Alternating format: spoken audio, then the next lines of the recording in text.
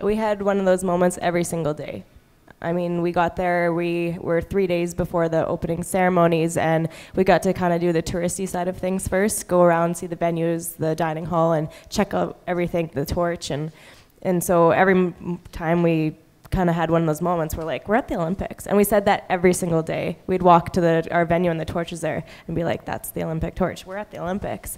And opening ceremonies, the moment of walking out and coming into that big stadium, like Jill said, like, she's like, she broke down and just started crying because like it's something you see on TV and you dream of that moment walking out, and it was so chilling and such an amazing experience. But if I think back, every single day had one of those moments, and then I actually paused and said, wow, like we're so lucky. We were so lucky that we get to live our dreams.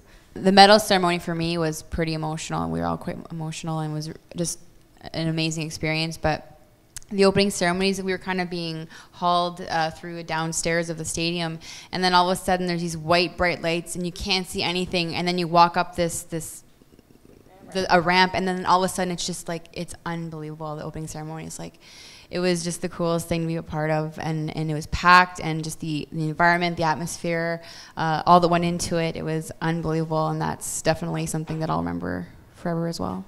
The opening ceremonies and our medal ceremony, I had no idea that I was going to have so much emotion that I would just start crying like I'm about to again.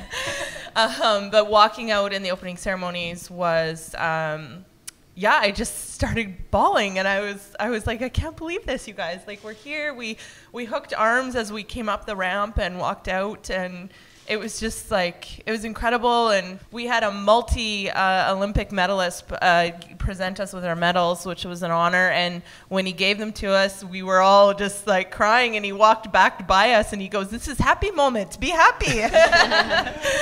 And so, it was just amazing. I think that, as we've said, it just exceeded all of our expectations. And I think we had so many emotions at so many different times, and it's really going to be hard to ever relive that experience.